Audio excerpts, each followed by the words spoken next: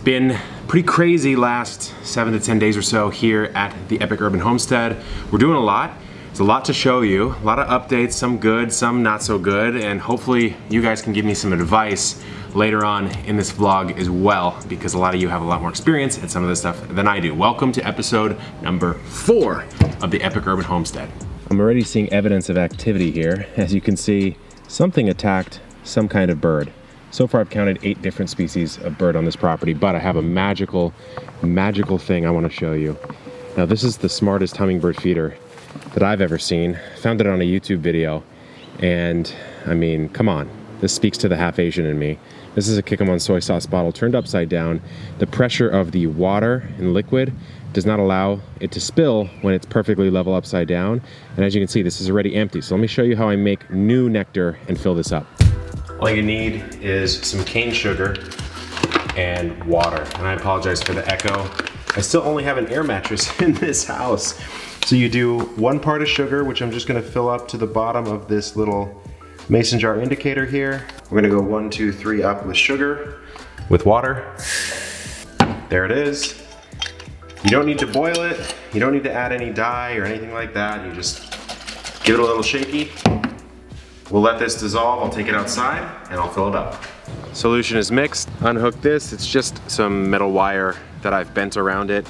And you can clean these out with a pipe cleaner, just going straight through like this. But man, I've filled this up once in 4 days and it's already out. So it's gonna be a hot spot, guaranteed. I have a couple hanging from different trees. And there's, I think, 3 native species of hummingbird here in San Diego. Hopefully I can get all 3, that'd be amazing. But I've seen them going crazy for it. It's a very clever, and you'll see why in a second here. So you'd think, why would this work? Well, the red cap attracts them, easy to hang, easy to fill, and if you just hold this for the initial turn and then let this go, you get a spill or 2. Actually, I didn't even get one that time. Look at that. Holds itself right in place. Boom, we're filled back up. And in no time, probably not before I even finish this video, I'll see hummingbirds coming and hitting this. Before the shed comes down, and it is coming down, guys, I know some of you aren't so happy about that, but it will be repurposed. I've put up a rain gutter garden here. So these are 3-foot chunks of just standard vinyl. You can use more dressy ones, aluminum or steel, if you want something more long lasting. But I had this lying around, so I might as well use it, right? So this is 3 foot long. You got some end caps on. I've got some supports, which in this case, because I'm taking the shed down, I just screwed straight into the shed. But if you want to not do that, then I would recommend some other sort of attachment. But what I've done here is just, it slopes down 1 inch every 30 inches. So roughly a bit more than 1 inch drop, because these of course are 36 inches. So you go boom. Drainage holes right here, so the water here will drain into this one, slopes down, there's another drainage hole, boom, slopes down, and I can even put a catch bucket right there so I can rewater from the top. So this gets some nice, I would say half-day sun for these herbs, which it's just a bonus, really. That's perfectly fine, and there's so many different designs you can do here. Like, you could actually put downspouts and connect these. You could use those 90 corners and come around the corner of a shed if you wanted to. So the rain gutter garden, this is almost the simplest it could possibly be, and there's so many different ways you can dress it up and make it a lot more modular for your space. It wouldn't be the Epic Urban Homestead if we didn't have dragon fruit, and if we didn't upgrade our dragon fruit growing system. So this trellis is straight from my friend Richard over at Grafting Dragon Fruit. This is his version 2 trellis. So 20-gallon pot, that's what I've got down here. And then I've got a fence post, 4x4, cedar, rot resistant, still will rot at some points in time, but by that time we'll have plenty of dragon fruit, not a big deal. Then up here it's 2x4s that you just create a simple square frame. And the reason you do that is because what you want to do is train your dragon fruit main stem up. Remember, these are natural climbers in their native environment, so you don't have to worry too much about this. I decided to throw some nursery tape on because mine, I converted to this. I had to prune off quite a bit of the slow growth. But what you have going on is you can see it's gonna start to spill down on all sides, and eventually it's gonna cascade like that. What was that person in the Addams Family?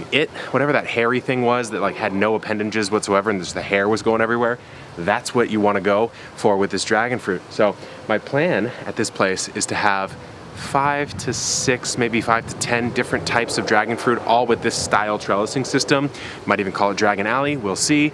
Comment down below if you have any names, but I'm really excited about having a more robust support structure for the dragon fruit, because at my old place, I was just growing it over the railing because I was learning dragon fruit at the time, and this is a much more efficient method for growing.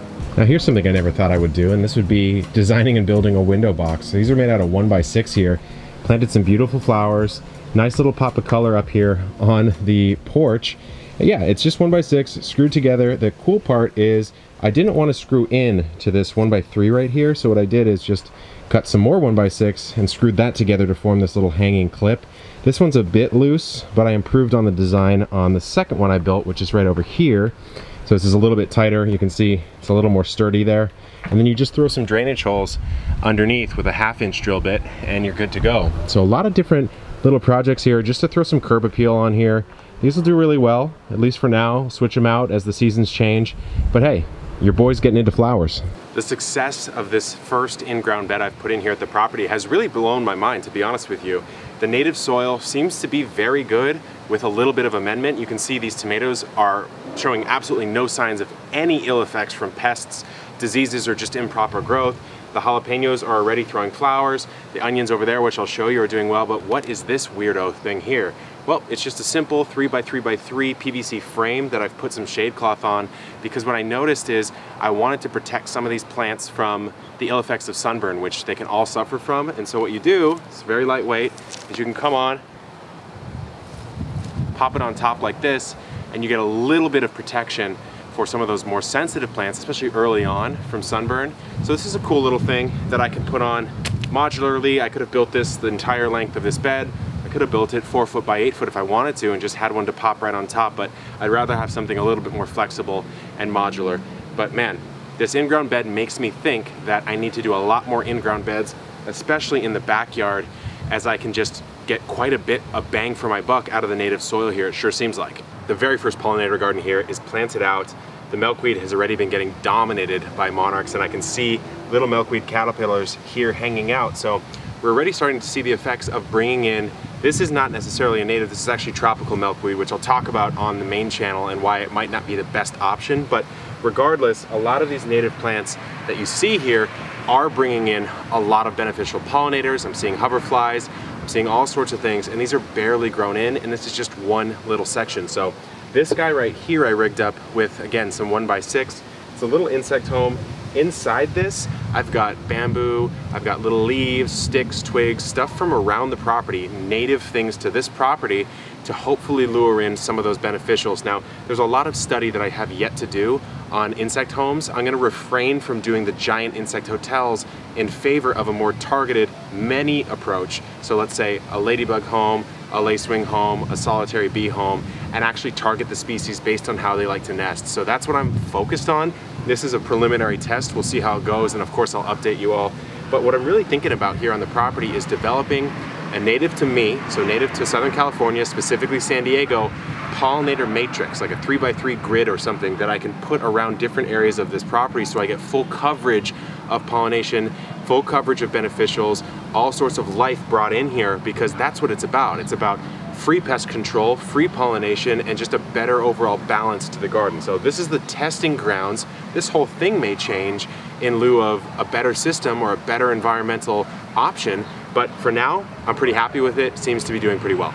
Our lemon tree here has been given a haircut. It's been roasted a bit. So what I did is I identified all of the dead branches and stems. I cut those down to the first point of new growth, and I apologize about the wind here, guys. My mic, my normal mic, broke, so this is what we're dealing with. But anyways, I cut the height down, so I want to be able to reach all the lemons. I don't need the most possible lemons on a single tree. I need accessible lemons at a size that's manageable, that doesn't interfere with other orchard trees that I'm going to plant. So I've done that. I've actually taken quite a bit of a hack down to the interior where there's stems and branches that were just intercrossing and not really doing a whole lot. All these water sprouts I took off. Pretty gnarly prune that hopefully will set it up for success. And I actually want to show you the loquat tree too, because I found out a little surprise about the loquat. The loquat tree is actually 2 loquat trees, and they seem to be growing in unison. They look roughly the same age. This one is a little bit older. I'm guessing that they were just planted at the same time. I have no idea really, but I did a poll on Instagram about whether people thought I should chop one down. It would be this one that I would chop down or leave them both. And it seems like the consensus is to leave them both, and I actually agree with that. What I'm gonna do is, again, same with the lemon tree, cut up dead tissue away, and there's like this huge trunk right here is dead, and this trunk right here is actually completely dead and already been chopped off at the top. So that'll free up some light on the interior, some airflow. Loquat is a fall flowering plant, so I'm in a good zone right now. It's mid to late summer to actually prune it before it starts to flower again. So it's actually a really good time to do it. I'm gonna do that. I'm gonna remove some of this lower growth example right here. I'm gonna remove a lot of this under canopy growth that's not serving the plant.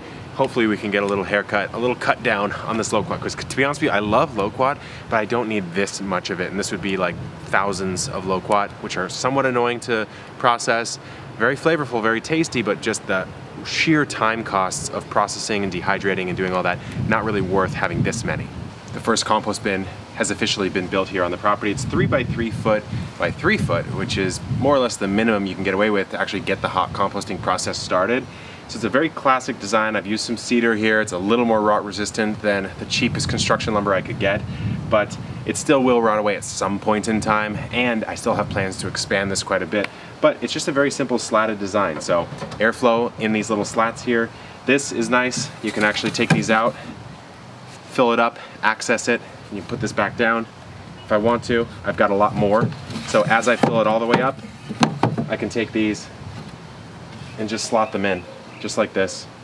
So this is what I'll say is my makeshift interim composting system, because one 3 by 3 by 3 bin for this size property is clearly not enough. I'll probably build larger bins and more bins. So maybe a 5 by 5 by 5 3 bin system at least. I'm not really sure how the compost will evolve here, but I also know I want to be doing some leaf mold systems. I want to be doing some bokashi, some Korean natural farming techniques, all that kind of stuff. So it's a good start. I'm pretty happy with it. This one's clearly stuck, and I'll just show you how this slatted design works, which I'm very, very happy about. It's a cool little system. There you go. So when you're all the way full, you'll do that. You can even build a cover for this, which I might do later on in a different video. So this here is kind of gross, but I figured it's worth mentioning. A lot of you know that I had problems with skunks at my old property. Well, that was a skunk right there. I found it, I buried it with dirt, it's been decomposing, but maybe it's a sign that I don't have to deal with skunks here anymore. I have no idea. First time dealing with a dead skunk though. Lots going on here at the property. I'm still not fully moved in here yet, which I hope to get done in, I don't know, 3 or 4 weeks or so. We'll see. The TV show's finishing up, which I will be telling you guys about everything I can tell you as soon as I know exactly what I am and I'm not allowed to say. But man, things are going well here. The property's off to a good start. I got some basic systems in place, composting, I've got some basic gardens set up, certainly nowhere near the level that I envision because I can see it all in my mind's eye, and I can't wait to start realizing that vision that I really want to express. But I found out some information about the well, which I'm a little disappointed about. So we called around to a couple different drillers. I figured out, number one, I am allowed to do it. But what I did is I called around to drillers, and most of them said that it's a tricky area to drill, this area that I'm in. The soil is quote unquote weird or odd is what they said.